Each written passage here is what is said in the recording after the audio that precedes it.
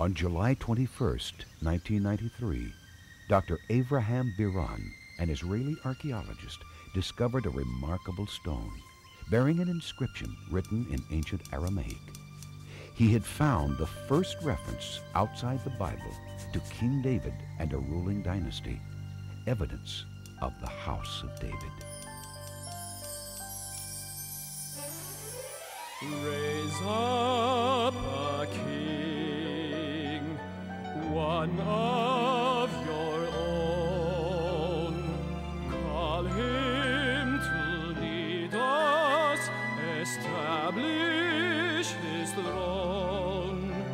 I have chosen a shepherd after my heart, King of my people, my anointed one.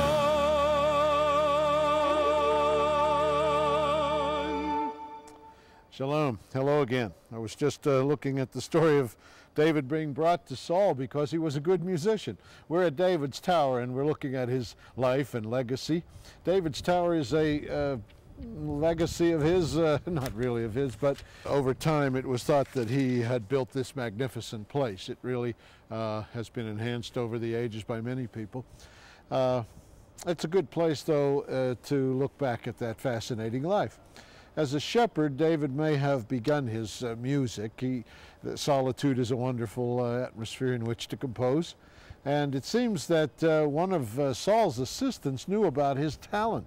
If we look in 1 Samuel 16:14, a peculiar scene, Saul is troubled by an evil spirit. It says, "But the Spirit of the Lord departed from Saul, and an evil spirit from the Lord troubled him." In verse 16, "Let our Lord now command thy servants which are before thee to seek out a man who is a cunning player on an harp." And often a musician will be the solution to depression. And they do that. Saul said unto his servants, "Provide me now a man that can play well, and bring him to me." And in verse 18, "Then answered one of the servants and said, Behold, I have seen a son of Jesse the Bethlehemite, that is cunning in playing, and a mighty valiant man, and a man of war, and prudent in matters, and a comely person, and the Lord is with him." That's highly recommended, comes David. "Wherefore Saul sent messengers unto Jesse and said, Send me David, thy son, which is with the sheep." So David was summoned to the palace, and that is how he originally came into the service of King Saul. Harps are made today in Israel. Micah and Shoshanna Harrari have a harp shop and have made them for years. Our producer, Ken Berg, went to see what goes on in the creation of a harp. Shoshanna, can you tell us what brought about your interest in harps? I met my husband in California, and he was making instruments at the time, and I felt that I needed an instrument to express myself, that the piano and the guitar, although they're nice instruments, they really weren't for me. And somewhere, I don't really know exactly, maybe from heaven, I had an idea that I wanted to play a small harp. I could relate to it. I'd never seen one, but I wanted to play it. So eventually, we came to Israel, and in Israel, a few years later, when he was already a carpenter, we came across an archaeological drawing that's stated to be, by archaeologists to be about 3,000 years old. It's called the Megiddo Harpist, and it shows a picture of a cave drawing in Megiddo of a man and his Neville, what's known as the Neville. So he took that as his design, and without telling me about it, he started to work on this harp for me. It was really just for me for my birthday.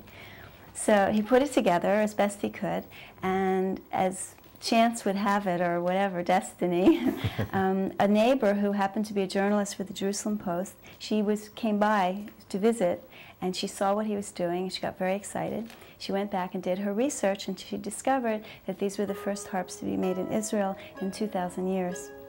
And she wrote an article about it, went out all over the world, and before you know it, without just making one for me, we had orders we became harp makers. It was not intentional. And in a sense, what we did is we stepped into the future. Okay, so now that you've been in Israel for a period of time, you've become experts in harp making. Well, we're still learning. We're learning all the time. And what happened is through interviews just like this, people would ask us a lot of very important questions, and we had to go back to the sources.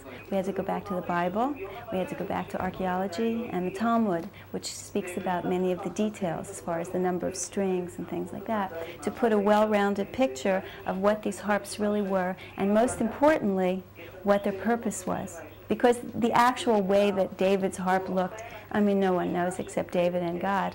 But the purpose of them is clear. The purpose of David playing his harp was to release from the very depths of his soul the yearning to connect with the creator of the universe. And that is what we really impart to the people who are connected with these harps, who buy them, who use them. I tell them to go in the tradition of David, because David didn't go to a conservatory. He sat in the field, he played with the sheep, and he expressed himself through this beautiful music. Since the last time we interviewed the Harraris several years ago, they have moved the manufacturing process to a warehouse located in an industrial part of West Jerusalem. To explain the process of making a harp, here is Micah Harrari. A lot of our woods come from Africa. Like in the times of the Bible, when the Queen of Sheba sent boatloads of wood to Israel, and instruments of the temple were made from those woods. So we actually use a lot of those woods. And the first thing we do is we dry the wood for 2 or 3 years. We cut it down to approximate size, then we dry it some more, and then we begin to cut out the basic shapes of the instruments. After we roughly cut it out, we hand sand it for a long time until we get the shape that we want. After that, we finish it, and over there we wax the pieces. And after that, we string them, and then we send them to their new homes. The harp is a spiritual instrument, and it's the national instrument of Israel. It was always used just for joy, and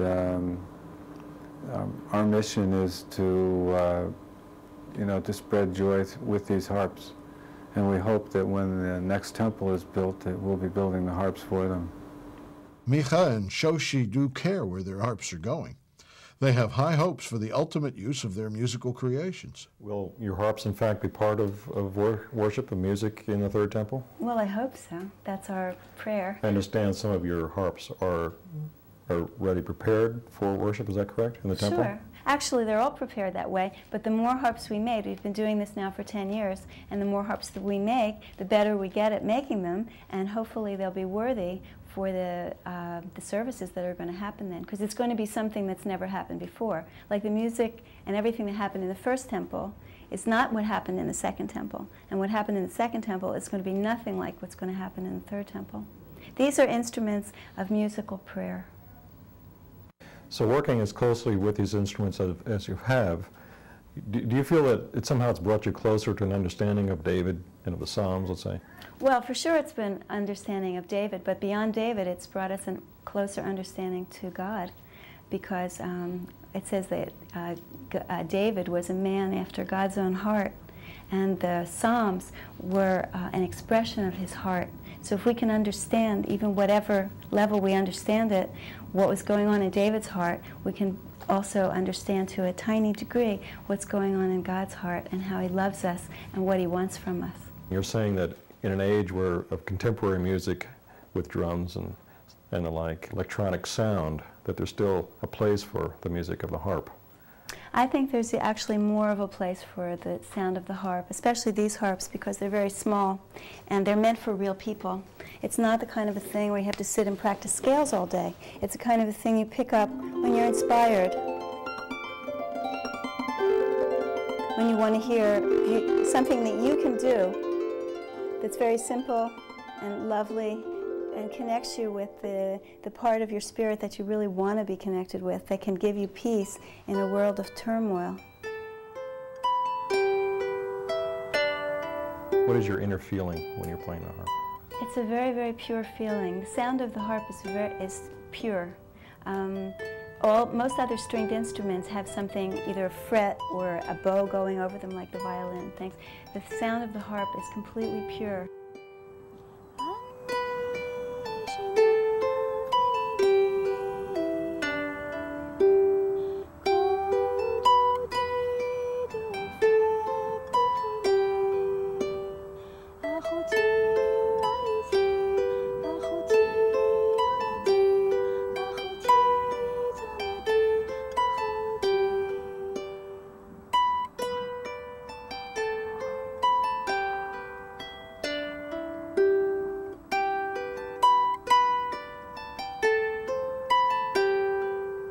I just feel joy. I think that's it. It's an instrument of joy, which is why it was hung upon the willow trees when our ancestors went into exile, because they couldn't take a joyful instrument into a sad time. And the fact that it's returned now, to me, definitely is a sign that joy, after the door we have to pass through, is coming. The music really did work on King Saul. We look in the scripture in 1 Samuel 16:23, it says, "And it came to pass, when the evil spirit from God was upon Saul, that David took a harp and played with his hand. So Saul was refreshed and was well, and the evil spirit departed from him." David became important in the government. He was next to the king. Today we have no king, but the Prime Minister is the most important official in the government. When we return, we'll have the opportunity to talk with former Prime Minister of Israel, Yitzhak Shamir. We will have here a state of 10 million or more, and it will be a very prosperous state, a strong state, and it will exist forever.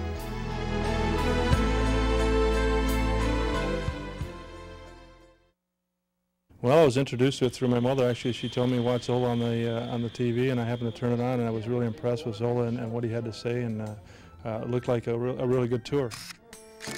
There were so many great events. The Sea of Galilee, Capernaum, and especially the baptism in the River Jordan was a very emotional time for me and very meaningful. Tour the Holy Land with Zola Levitt. Call or write for more information.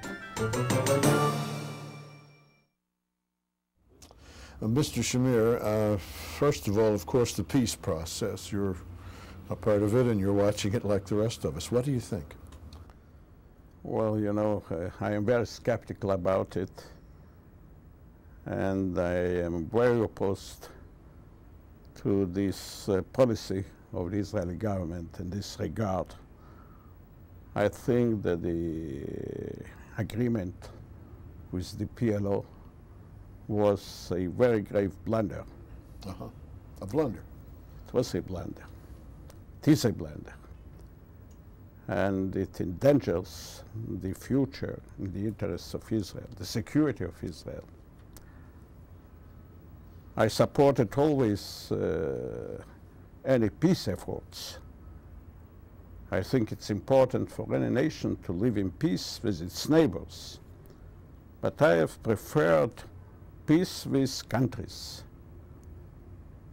on which you can rely that they will be able to implement their commitments. In this case, if you have an agreement with a terrorist organization, one among others, other terrorist organizations, you cannot rely on them. Arafat was never a man of his word, and he's well known for his inclination to change every day its commitments. And it changed already several times, and it's clear that he will not keep his commitments. What he's speaking now is about Jerusalem as the capital of the Palestinian state, and in this agreement he had with Israel, there is not a word about Jerusalem or about a Palestinian state, and well, he does what he wants. I guess the argument would be better Arafat and a disorganized PLO than the alternative, Hamas or something. Well, it's nonsense. It's nonsense, you know. the victory over the PLO, which was very near, very realistic, could be a very great victory for Israel. And it could convince a great part of the Arab nations and all the Palestinians that you cannot to dominate and to conquer a war against Israel by violence. Israel is much stronger.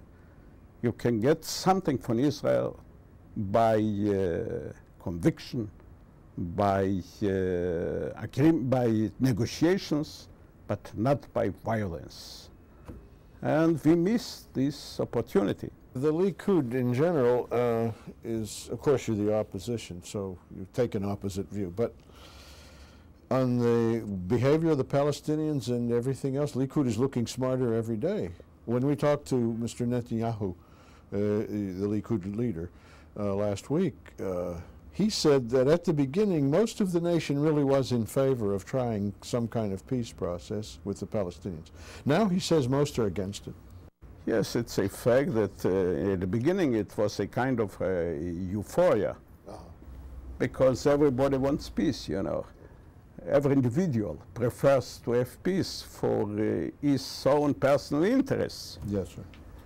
But now people see that it's not so, that the situation is not like it was described a year ago or so, less than a year ago. And the public opinion, I think, is now different. There have to be some arrangements with the Palestinians to give them more opportunities to express their willingness to be more independent, but you cannot, in such a small country, to establish two states. It's impossible. And Jerusalem. It's a consensus by the Israeli nation that Jerusalem has to be the capital of the state of Israel. Nobody could imagine a state of Israel without Jerusalem as its capital. Arafat, though. Arafat, yes. Well. Therefore, I think it's not a peace. If somebody wants to get your capital and to make of it his capital, you cannot make peace with it. Well, the way the story goes, I guess he would say, we've always been here, the Jews came lately, Jerusalem was ours. You know, it's not the truth. The Palestinians have never been here as a nation, not in Israel, not in Jerusalem. They've never had a nation, had an independent state. And Jerusalem was never an Arab capital, never in its history for 3,000 years. King David actually made it the capital of Israel 3,000 years ago. Our series of programs focuses on that time because it's sort of similar to this time. He was trying to make a peace process with enemies on the borders and in the country and so on. God said in the Bible that there would always be a ruler of King David's house to take care of Israel. Yes, of course. Does it seem to you that we're, with peace and everything else, is there a messianic age coming? Are things going to get better? Well, I believe in it, and I trust that it will become better. And I think we will have our state here. We will have many immigrants. Our population, our Jewish population, will grow. And we will have here a state of 10 million or more. And it will be a very prosperous state, a strong state. And it will exist forever. That's very biblical, too. Well, of course, you know. The Bible is the foundation of our nation, of our national spirit, of our national faith. You cannot imagine a Jewish people, a Jewish state, without the Bible as its spiritual constitution. Do you feel you're getting support from the other biblical people, the Christian people? Yes, of course, there is. There is an important support from many Christian communities in the world.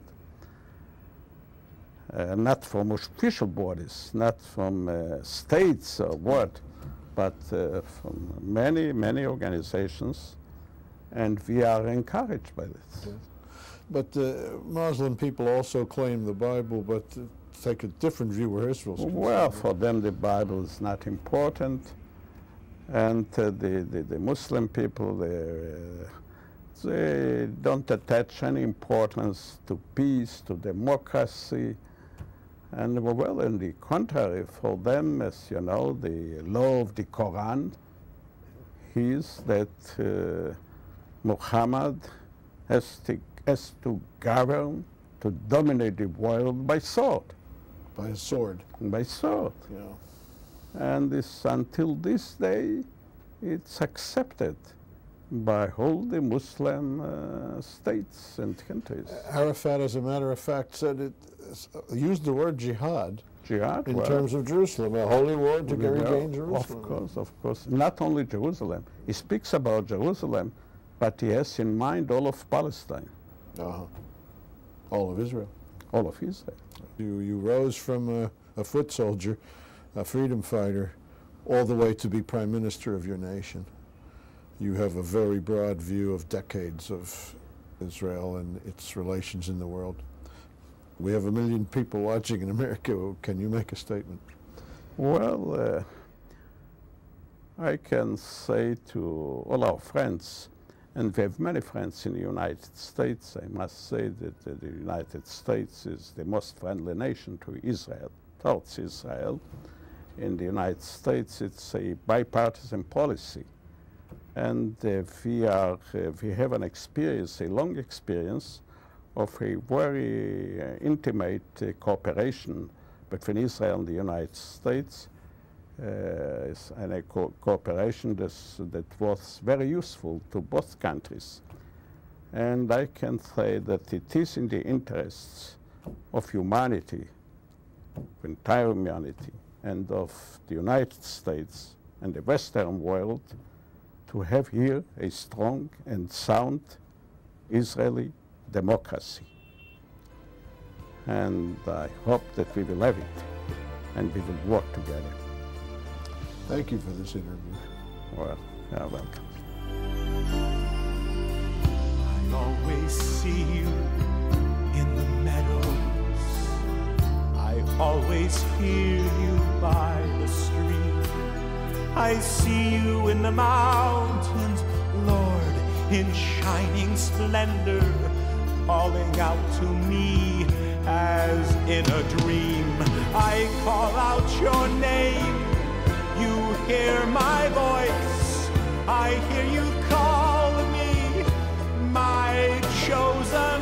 Hold a place for me there beside your throne. I will follow you forever. I call out your name, you hear my voice. I hear you call me, my chosen. Hold a place for me there beside your throne. I will follow you forever. I call out your name.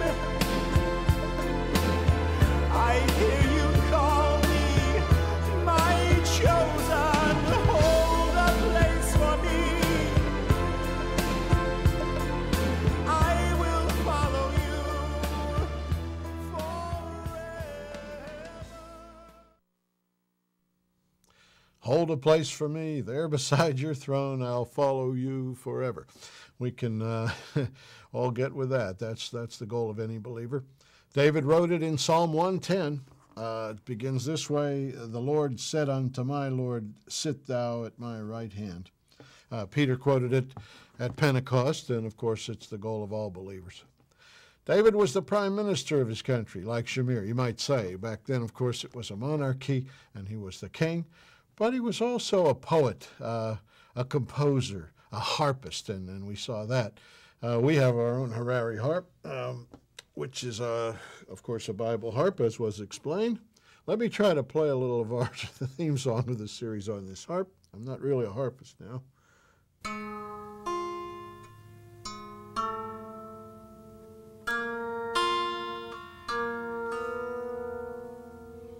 It really does have a pretty sound. Like Prime Minister Shamir, you know, David was a fighting national leader who consolidated boundaries, kept an eye on the enemy, kept his country strong, leading to the administration we see now of Prime Minister Shamir, Prime Minister Rabin, the peacemaker. Just as David's border consolidation led to his son Solomon, the peacemaker. Hopefully there will be a time of peace.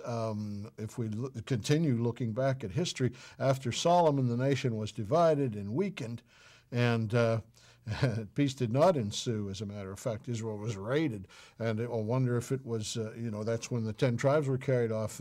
A prediction, I hope not, of our times. If the end comes, in other words, Israel will be made smaller, first of all divided by this peace process, and then assaulted by the Antichrist in the tribulation period. It could be a parallel of that time of 3,000 years ago. One reason we made the House of David series is our times so resemble the times back then. How do I know all these things? It's Jewish roots. If you know your Jewish roots, Christianity is so filled out, so colored in for you. It has history. It has greater and greater meaning. We have a tape series called Discovering Our Jewish Roots. Ann Snell and Carl Ackerman Hunter were teaching these lessons in churches, and the people were galvanized. Even seminary people were galvanized. Seminaries don't teach much about Israel, don't know much about Israel. Why is, I don't know, but it's mentioned on every page here. But in any case, when these Sunday school teacher-type ladies came in teaching, they were fascinated. I was too when I heard the tapes. I was really struck, and I learned some things, and I wanted to pass them on to you. So we asked them if we could distribute these things, and so we'll distribute them to you if you will have it. Discovering Our Jewish Roots, wonderful lessons, $39. Just call the 800 number with your credit card, or we'll serve you by mail. Discovering Our Jewish Roots. And we'll offer you also the cassette tape of all the music for the House of David series, $12. You'll hear the songs in all the programs, beautifully orchestrated. You get a word sheet, and it's a lot of fun to have. Sha'alu, Shalom, Yerushalayim. Pray for the peace of Jerusalem.